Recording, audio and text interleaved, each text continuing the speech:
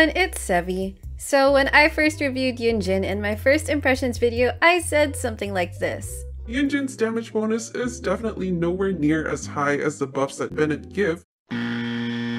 However, after testing her a bit more, I realized that more often than not, that wasn't true, and Yun Jin is a lot more impressive than I initially thought her to be. So in this video, I'd like to share how I put Yun Jin to the test. In fact, I decided to get at least 3 constellations of Yun Jin just to see with my own eyes and show you in practical tests how big the difference is. I'm going to pit her against a fellow 4-star and longtime champion attack buffer, Bennett. Of course, Bennett offers a different kind of kit and can buff more than just normal attacks, but since Yun Jin is hyper-focused on normal attacks, then will she surpass Bennett in that regard? I'll be testing both on 3 characters, Yoimiya, a physical DPS Fischl, and Noelle to answer that question. While there are many more characters out there that Yun Jin can work with, these 3 should provide us enough conclusions to work with. Let's begin. We'll first go through their builds. Bennett is equipped with a 4-piece noblesse as his best in slot support set. He's also using an ally flash, which is his best 4-star gacha weapon for buffing attack thanks to its high base attack. He's currently at level 80, but the difference from level 90 is negligible since he only gets an additional 13 base attack stat from 80 to 90. As for Yun Jin, she's equipped with a 4-piece husk set and Favonius lance. Now some of you might think, why not deathmatch? Well, I also know that that will yield slightly higher defense stat. I decided against deathmatch for a few reasons, mainly that it's a paid weapon unlike Bennett's ally flash. Additionally, an R1 deathmatch's defense bonus isn't that significant. It needs a 2 enemy condition to activate, which is also more impractical to test, and the Favonius Lance energy effects are more favorable than the small defense buff. In any case, if you want Yun Jin on a deathmatch, then just imagine the buff and resulting damage increase to be slightly higher. Yun Jin is also at level 90, which this time has a more noticeable effect since defense increase scales much higher than base attack, and that's the only way to get more defense for her defense percent bonuses to scale from. This account's Bennett is C6, so I can't do practical tests with non-pyro melee characters, but since we're testing Fischl, Noelle, and Yoimiya, those won't be a problem. We'll pit Yun Jin first at C0, then look at the increases of her C2 and C3, which I think is where her constellation's added capabilities can fairly match a high constellation Bennett. Both their burst talent levels will be equal, considering the constellations. So with their builds discussed, let's now put them to the test.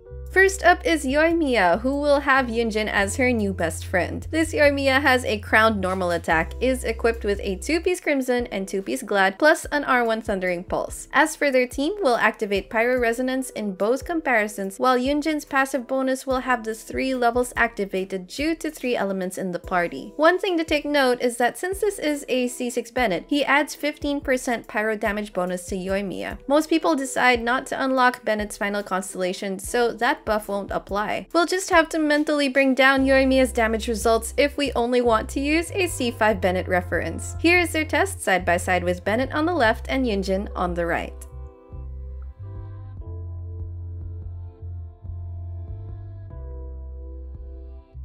So Bennett's total damage output is higher than Yun Jin's, but we'll notice that for the first normal attack, Yun Jin yielded a higher increase in damage. That's because it had a low normal attack damage multiplier, so Yun Jin's flat buff in proportion appears big. But once we get to the subsequent attacks which have big normal attack multipliers, Yun Jin's flat buff in proportion appears smaller. We can see here in action how well Yun Jin helps attacks with low multipliers, but less so if they have higher multipliers. Now with the next test using Fischl. No resonance will be activated with a full rainbow team, meaning that Yun Jin's passive bonus will be at its highest level. This is a physical main DPS Fischl that's on a 2-piece Bloodstained, 2-piece Pale Flame set, on R3 Rust, and normal attack level 8. And here they are side by side. We'll also activate Superconduct on the Regispine to boost her attacks. Now we can see that Yun Jin completely overtakes Bennett's buff by a huge margin. Considering that Yun Jin is at C0, this is an impressive feat. You'll notice that damage increase is higher on the first hits, then it starts diminishing on the later hits. Again, it highlights the fact that Yun Jin is a huge boost at buffing characters with low base damage multipliers thanks to her flat damage bonus rather than Bennett's attack bonus. Now let's check out Noelle. Both teams will have Geo-Resonance and only 2 different elements, since most DPS Noelle teams are usually triple Geo or full Geo. Noelle's normal attacks are level 8, and she's on a full Husk set alongside Yun Jin, so we'll ensure they both have full stacks when activated. She's also sporting an R1 Red Horn. Here's the side-by-side.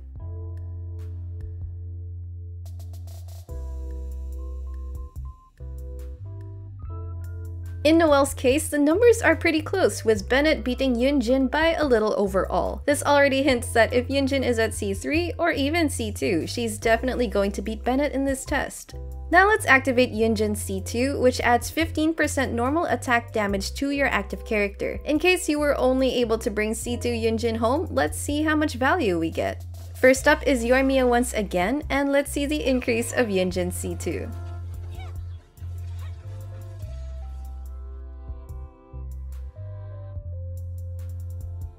Now for Fischl on C0 Yun Jin versus C2 Yun Jin.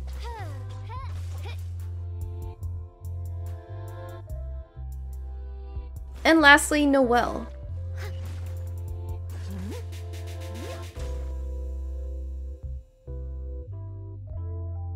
As expected, it closes the gap with Yoimiya and widens it with Fischl, and now Yun Jin beats Bennett on Noelle's normal attacks. Finally, let's see how much C3 adds to Yun Jin. You get 3 additional levels to her burst. This time, let's see how Yun Jin C3 compares with Bennett. Here's how it looks now on Yoimiya.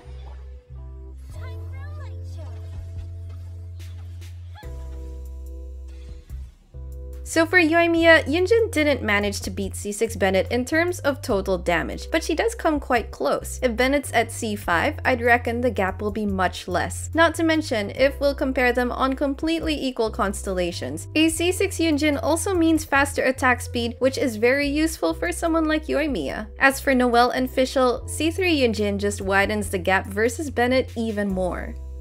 And after seeing the damage difference of C2 and C3 on these 3 characters, I would say that C2 gives more value than C3, so even just settling with C2 Yun Jin as an early constellation stopping point is very good. But overall, having put Yun Jin to the test and seeing just how far her buff goes with her early constellations, I'm really impressed. She's still as niche yet flexible as she was at C0, but the fact that her buff can compete with one of our support Archons, Bennett, is a feat that shouldn't be underestimated. If she's meant to be good at that one thing, then at least she does it very, very well. So for those of you who are still Bennettless but need someone to buff your normal attack DPS, Miss Yun Jin of the Opera House is, I would say, your next contender for a top class support. I would highly recommend getting her free during the Lantern Rite if you're not pulling on the current banners. I was already in love with Yun Jin before, but now I see the strength of her true colors. That's going to be all for this video, everyone. If you enjoyed this video, don't forget to leave a like, consider subscribing to my channel if you haven't already, and I will see you soon.